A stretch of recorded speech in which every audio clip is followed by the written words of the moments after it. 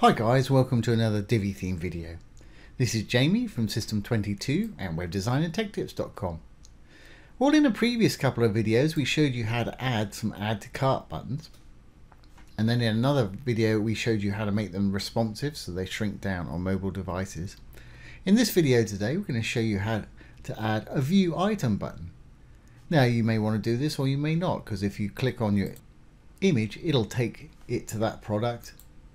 But some people like to have an extra view button or view item or whatever it is you want it to say there, and you can click on that, and again it'll take you to the product. Really easy to do. We've got to add it to our functions.php just like we did with our add to cart buttons here. So I would recommend you using a child theme, and we took you through how to easily add a child theme in that first original video, and I'll put that link below for anybody that wants to look at that. I'm not going to go through adding the child theme again today. So let me quickly undo what I've got done here and we'll start from scratch. Okay, great. Well, I've undone what we had there before, and so we're just left with our add to cart buttons here. To do this today, I'm going to go over to Stack Overflow, and I'll put this link below the video also. Once over here, if we roll down a bit, you can read it if you need to. Some nice little conversations going on there. We've got our bit of PHP code that we need to add right here. I'm going to select all of this from the top of the A there to the closing curly bracket at the bottom. Control C to copy. Then we need to go to our functions.php file of our child theme. To do that, go down to your dashboard, down to Appearance, Theme File Editor. And on the right hand side here we've got our functions.php. You can actually put it in the Divi one, but be aware once the Divi site updates you may lose anything new that you put in here. So we're doing it with the child theme. Like I said earlier, have a look at that previous video if you want to easily set up a child theme. Nothing to it.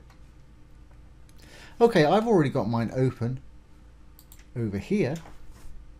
And all I'm going to do is, there's the original that we had in there for the actual add to cart buttons. These buttons right here.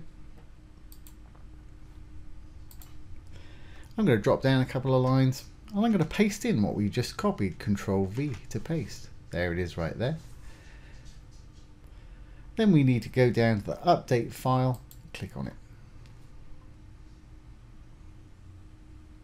And there it is, it says file edited successfully. If we go back to our shop page now and refresh, we've got our view product. And to me, when I'm hovering over it, it's breaking it a little bit. Let's check that it's going to work anyway. If I click on it, it's going to take us to that product, which is fine. Let's go back. Now yours will not look like mine. I've got some custom CSS code on mine, and also because mine's breaking, I don't want to take that actually down in size. I'm just going to have it say view rather than view product.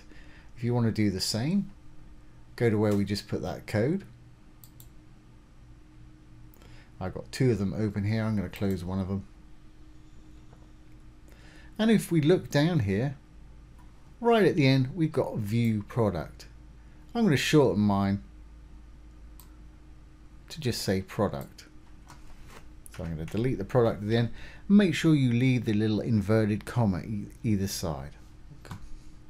Okay, well let's update the file one more time. While that's doing that, if we go back here, the reason I said yours will not look like mine is because we added some custom CSS code. If we go down, here's a custom CSS that I wrote to actually make our buttons look rounded and purple with the blue colors there that match the rest of our site. We've got the colors up here. Just change it to what you want, border radius, width, etc. We also added a bit of code to make it responsive. I'll put all of this down below. You're welcome to copy it and paste it. Just change it to how you need it if you want to style your buttons. If I comment this out, /star, and at the end of the bit we want to comment out, we'll just put */. And you may have noticed it's all gone a brown color there. Now we need to publish it. If we go back to our shop page now and refresh, This button should just say view without the product part on the end, and they'll go back to the default state. There we go, that's the default, what happens when you put that PHP code in there raw. Like I say, I've added a bit of CSS, let's bring that back.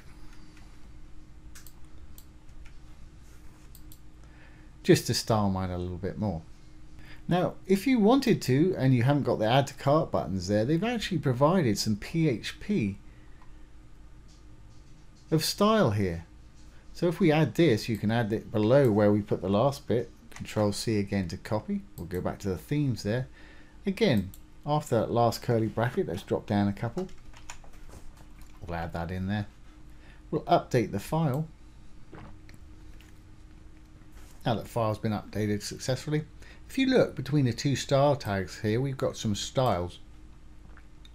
On the regular button, it's giving it a background color of white, and the text color itself is black, and it's got a 2 pix black border.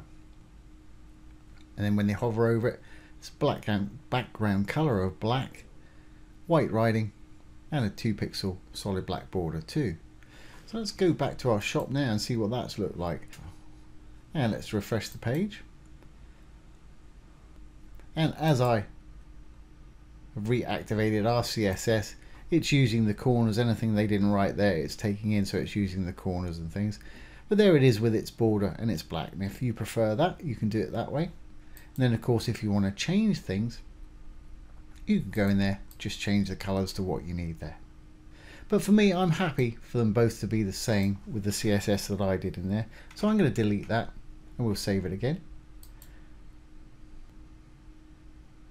But that's a great little option. Now when I go back, they should go back to my original colors. Yeah, and there we are. Fantastic.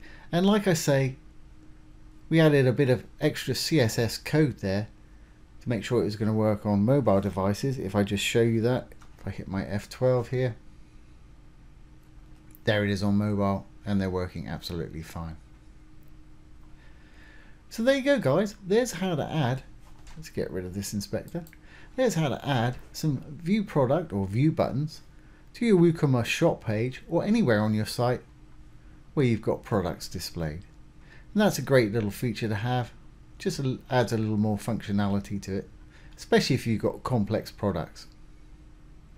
So I hope you've enjoyed this today and found it useful. If you have, please give it a thumbs up, ring the bell, comment, share, and subscribe to our YouTube channel. Once again, this has been Jamie from System22 and webdesignandtechtips.com. Thanks for watching. Have a great day.